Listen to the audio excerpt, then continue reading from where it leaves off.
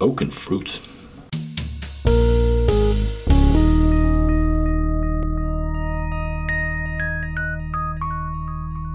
Hello and welcome to Whisky.com, where fine spirits meet. And today we have a home match, and it's a German whiskey. It's the J.B.G whiskey, and it's the Münsterländer Whisky Limited Edition.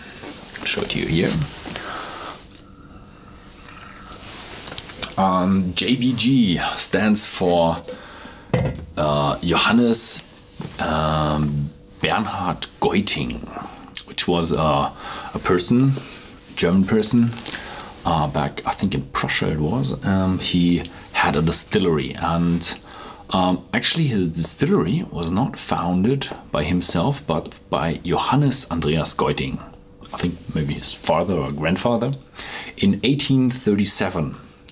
But I think maybe he renamed it, or back in the day it was just a shed with a distillation apparatus in the back, and so he renamed it.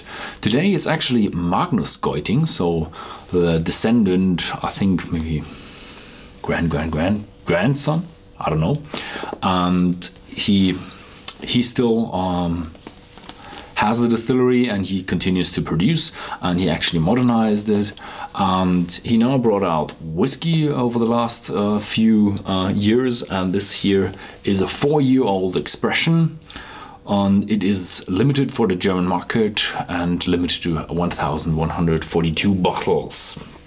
And it actually it's not like an age statement where they say 4 years, but it is a vintage bottle. It has all the vintage stuff here. There you can see it. Oh, maybe you can't focus.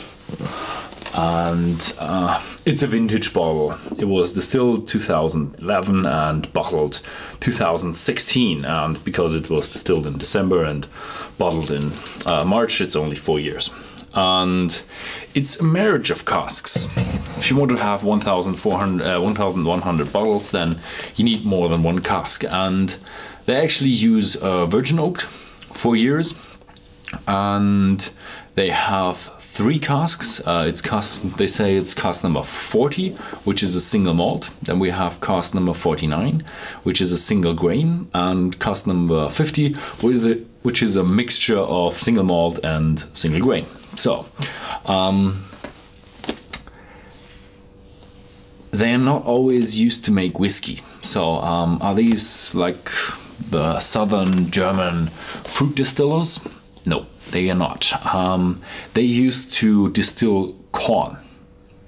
And for all the Americans, corn in German doesn't mean the corn you grow. It actually means grain. So, it's a grain distillery, and they make corn, doppelkorn, all the kind of I think corn anise, which is anise with grain. And the German corn is like whiskey, but we often use buckwheat. I don't know if anybody knows what buckwheat is, because it's not a very common grain type or wheat type. So yeah, enough said.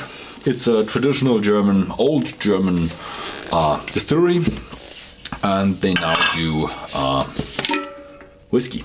So nice tube, and then you have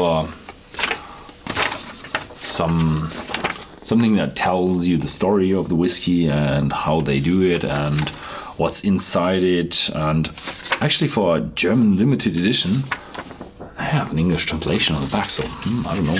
German limited edition with an English translation. There are not very many English speakers in Germany. There are subcultures in the big cities, but if you go on the countryside, don't expect them to speak English, or poor English. They speak a bit of poor English. I'm not sure if this is a... looks like a normal cork, but it's surprisingly light, so maybe a bit of plastic in there.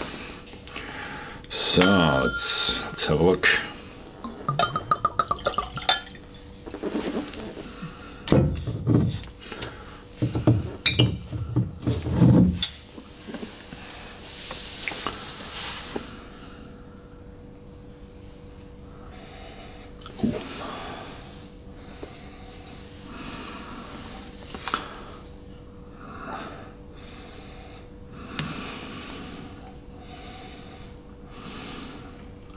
Malt, cacao, but a bitter note, so I would say coffee.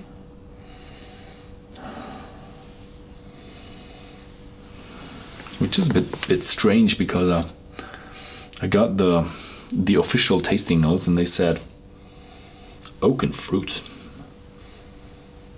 No. Malty oak and fruit. I get the malty one, definitely malty.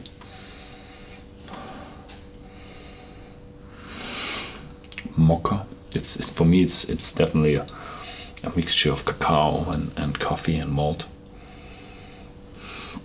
There is a malt substitute for coffee, I think, in Germany. Back in the days when there were war and they ran out of coffee, and they just used that. Never tasted it.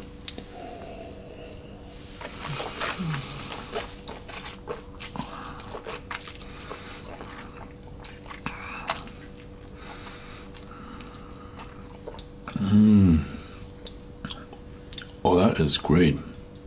It has a gloomy spiciness, yeah.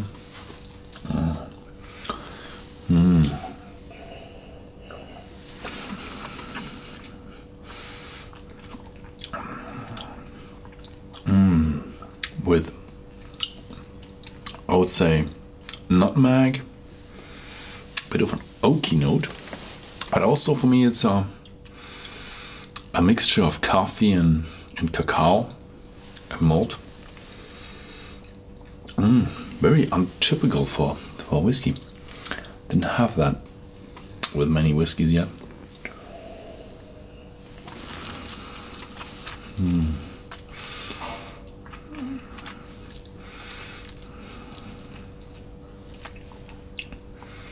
Surprisingly unsweet.